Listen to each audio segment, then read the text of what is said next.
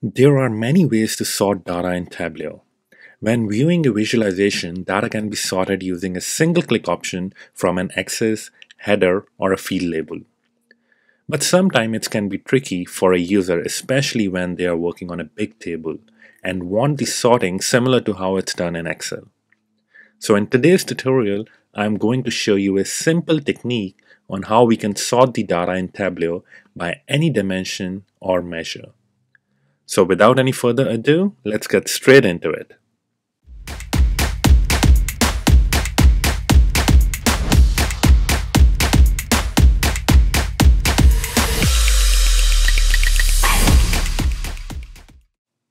Welcome back, this is Gurpreet from DataViz Canvas, and in today's tutorial I'm going to show you a simple technique on how we can sort the data in Tableau by any dimension or any measure. So let's first see how it works. So in this case, we have a special request from our customer where we have a big table and user want to sort it by any of these dimensions, that is category, subcategory, or manufacturer, or by any of these measures, which is discount, profit, and sales. So let's first look at these two options. So we are right now sorting by category in the ascending order, and you can see here all this is sorted on this particular column. Now let's say if we want to change it to manufacturer and we want to see it in the ascending order as well. So you will see this manufacturer is sorted in the ascending order. And now let's say we want to see the sorting by sales. We will simply go and change it to sales, and you can see here the sales column is sorted by sales value for all these category, subcategory, and manufacturer.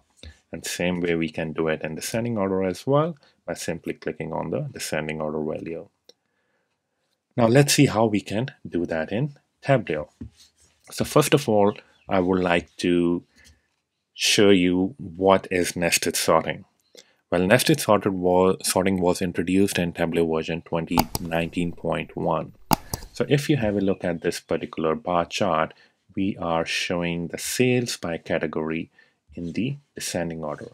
So I have simply clicked it here, and by default, it will be doing the nested sorting. When I click on this plus icon, it will show me the subcategories, and all these subcategories will be sorted in the descending order. By that I mean is, like, for example, phones, machine, accessories, and copiers. These are all grouped together under technology category. So all of these will be sorted in the descending order first for this particular category. And then the next one, which is furniture, that will be sorted in the descending order. But sometimes it's a bit tricky because users want to see the sorting similar to what we do in Excel, where they want to sort all of these subcategories in the descending order. And that too, they want it dynamic, so wherever they want to select any column or any dimension or any measure, they just have to click that button. So by default, it's really tricky in Tableau.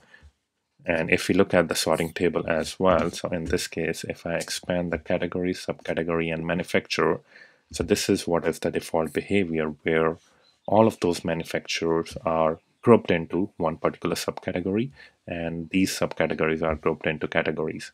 So by default, they will click on this sorting icon at the top of sales. And if I do that, it will be doing the sorting for all these manufacturer first, which are in the accessories subcategory. So that's how the nested sorting works. So if you see here, all of these are sorting first, and then it restarts that for copiers too. So we don't want to do this in this particular example. We want to showcase how we can do it by using these two values. And in this case, we have used parameters. So let's see how we can create it. So I will simply create a new worksheet where I will bring the categories into row shelf, and I will expand these buttons to show the hierarchy. Then I will bring sales, I will bring profit, and I will bring discount. You can use any dimensions or measure. Just for this demonstration purposes, I am using this one. And I will change the width to full width, and I will simply expand it, and then the first thing I need to do is to create two parameters. In this case, I have already created it. The first parameter is sort by. So here I will edit the parameter and show you we are using a data type as a string, and we have added all the values by which we need the sorting to be done. So here I have added category, subcategory, manufacturer, product name. These are all the dimensions. And then I have added sales, profit, and discount, which are the measures. You can add any of those dimensions and measures, or based on your requirement, which you want the user to get the sorting done on, you can put all those values here. And I will simply click OK. And the second parameter I need is the sort order. So in this case, I want the data to be sorted in ascending or descending order. So again, I will use the data type as string and the values as ascending or descending. So once we have these parameters created, we need to create our first calculation, which is sort by dimension. So in this case, we are using a case statement where we are saying case statement for sort by condition. So this is where the user will be entering the value from a parameter. So when that value is category, then give me the category as a dimension. When it is subcategory, then give me subcategory, same way for manufacturer and product name. So it's just a case statement based on the selection which user made. We are showing or we are selecting that particular field or the dimension, or in this case, we are selecting dimension. So we are just showing that in this particular calculation. Same way, we will do the another calculation, which is sort by measure. And again, it's the same thing, but in this case, we are getting the value of measures. So in this case, when the user selects sales, we are then showing sum of sales value. When it's profit, then sum of profit. And when it's a discount, then sum of discount. So again, you can use any of the measures which you want the user to get sorting done on. So once that is done, now we are almost there. We just need to create two more calculation, which is dynamic sorting and dynamic sorting for dimension as well as for measures. So let's look at dynamic sorting for dimension. So in this case, we are saying if the sorting order is ascending, so the parameter for sort order, if we have selected ascending in there, then we need to use rank unique. So in this case, rank unique, you can also see what rank unique means. So if I expand this, so it is returning the unique rank for the current row in the partition. So if we have a function which have value 6, 9, 9, 14, then it will be ranked as 1, 2, 3, and 4. So we are giving their unique rank based on the value. And then we are saying sort by dimension. So we are using it as an attribute because it's a dimension. We want an attribute, and then we are sorting it by ascending order. And if it's not ascending selected in the sort order, then we will show the same values but in the descending order for the dimension. So that's about dynamic sorting for dimension, and then we will create the similar calculation for the measure where we are doing the same thing. When ascending is selected in the sort order, then we are doing the rank unique by measure. So in this case, if you see, we are not grouping or aggregating it because it's already aggregated as sum of that measure. So that's why we didn't use any aggregation here.